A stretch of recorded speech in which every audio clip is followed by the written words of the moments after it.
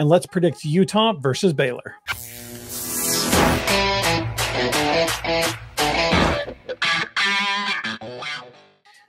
All right, so let's go ahead and move on over to previewing the University of Utah versus Baylor, shall we? Absolutely. So real quickly, I do want to recap the SUU game, right? Oh, yeah, let's talk about that first. Yeah, so, I mean, Utah jumps out, obviously, to a 35-point lead before the half.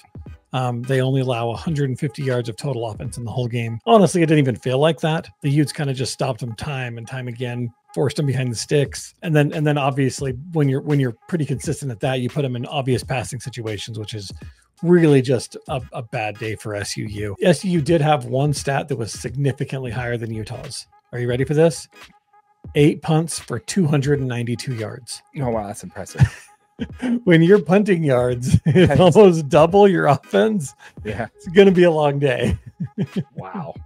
That's 292 yards of punting. That's tough. That's tough. I mean, on the flip side, the Utes do lose Keenan Johnson in this game. Yeah, that was a big hurt, man. He's out for the season. Yep. Keenan Johnson loss is huge, dude. I mean, he's a Georgia Tech transfer. Looks like he's probably just going to attempt a redshirt this season.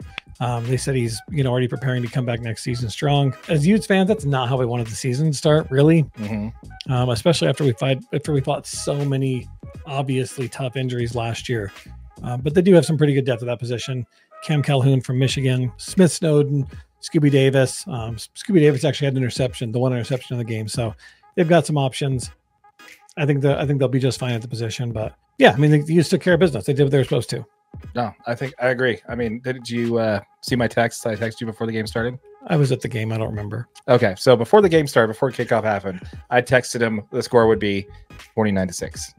Oh, did you? Yes, and you almost nailed that. Almost nailed it. Almost. Yeah. So I was close. I thought that there would be either like a couple of field goals there in garbage time, but other than that, I thought we'd get that. But yeah, so good job, Utes. Good, basically doing exactly what you're supposed to be doing, which is laying down the hammer and winning the games that you need to win. That game came away exactly the way we wanted. We did not want to see. That was my key takeaway. I did want to have everybody come off the field healthy and not lose any key contributors for the season, but it looks like we fell a little bit short on that one. So yeah, other than that, we kind of nailed that one though. Yeah, we sure did. Sure did. All right. We want to hear from you folks. Let us know in the comments down below what you thought of the Utah versus SUU game. And now let's go ahead and move on over to Utes versus Baylor, shall we? Yeah, let's preview Baylor. You wanna start? Or you want me to start? Yeah. So when it comes to the Utes, we're playing Baylor. This is non-conference game, even though the Baylor Bears are part of the Big 12. This game is actually going down Saturday afternoon. So cue the famous quote: "Not in the afternoons anymore." Remember? Yep. We got a game in the afternoon. Utes are favored on this one by a spread. I've seen it two different ways. I've seen it by 3 different sites at 15, and I also have seen it at 14.5. So the Utes have the hook there. So when I see that there, also the over-under on that one, when it comes to the total points, is 56.5 points. So that's kind of what we have there as far as the line goes. I see the Utes covering this line, honestly. I think the Utes cover this quite well. I don't think it's going to be that close. I don't know. What's your thoughts? So, I mean, we all remember how this game went last year, right? The Utes really, really struggled to move the ball. Bryson Barnes was really struggling. They put Nate Johnson in the third quarter. He takes over, gets us a couple touchdowns. We pull away with a win out of Waco. Guaranteed Baylor's returning a ton of starters. Right. All these guys have got that fresh in their mind. That loss was huge. This Utah team was not favored going into Waco last year. No. Especially without Cam Rising. It was, at this point, he was still kind of week to week, wasn't sure. We found out he wasn't going to go. It kind of happens. So the Bears defense should be much better this year. They've got a little bit more experience, obviously a whole year under their belt. But the big thing here is Utah's offensive firepower is much different than it was last year. Yeah. In all of our Utah football content, we talk about the mass array of weapons as far as Brant Keithy, Dorian Singer, tight ends for days. We've got wide receivers. Money Parks, I think, is going to have an awesome season too. And then the Utes, in that first game versus FCU, we kind of see another player kind of break out in Dijon Stanley. This was kind of a breath of fresh air to see somebody that we didn't really think was going to be as impactful as he really ended up being. I do hope that the Utes kind of put together some packages for him to continue to let him run the ball, catch the ball down the field. The dude is crazy, ridiculous fast. I almost see the Utes kind of transitioning him out of, because he's technically listed as a running back in this role, but I could almost see him being used as like a Britton Covey type player. He's almost the exact same size. Okay. He's got a great ability to catch the football. He's quick, he's shifty. So hopefully they use Stanley a little bit more this year and, you know, kind of keep going with that. So Baylor's kind of their hope for this season 100% lies in quarterback Dequan Finn. He's a dual threat quarterback. He's a 6-year senior. He transferred from Toledo last year, where he was the MAC player of the year last season. Right. He did throw 2 interceptions in his game against FCS Tarleton State in their 45-3 win.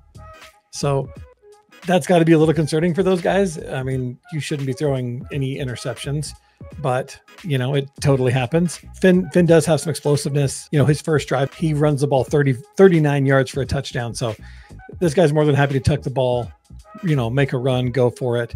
And in the past, these mobile quarterbacks have absolutely given Utah some trouble. So Utah's just got to stay, you know, stay net positive, make sure they get him behind the sticks, force him in obvious passing situations, and it'll definitely be an advantage Utah.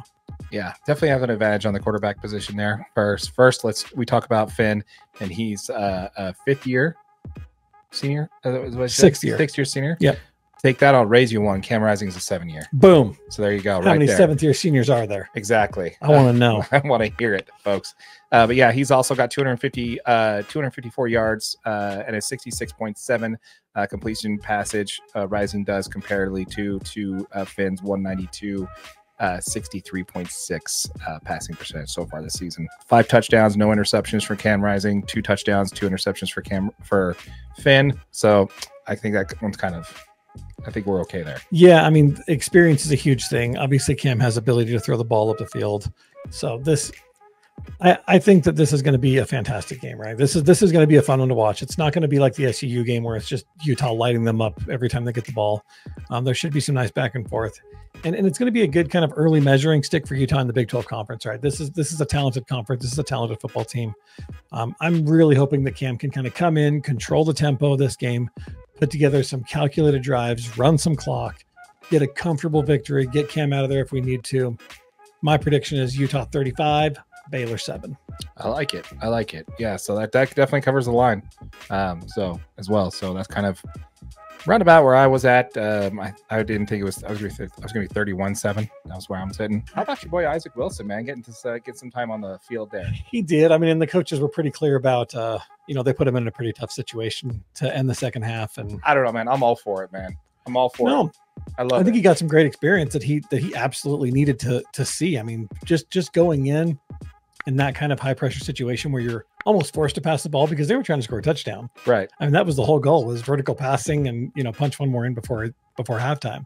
So they put him in a tough situation. He throws a pick, but honestly, he looked pretty good. I think he did too. I think he settled down a little bit. He settled down in the second half. He made some better decisions. He's way quicker than I thought he was out of the pocket, man.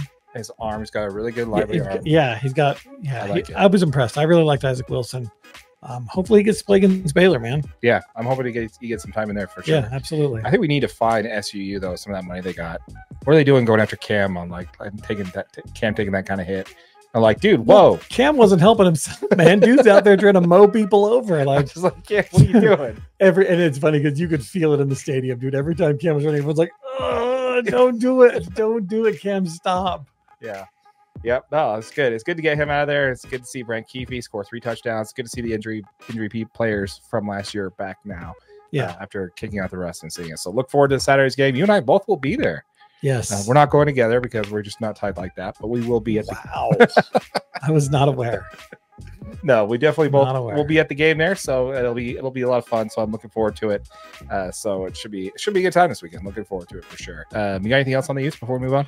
No. It should be a good game this week, man. I'm excited. I'm excited to talk about it next week too. Absolutely.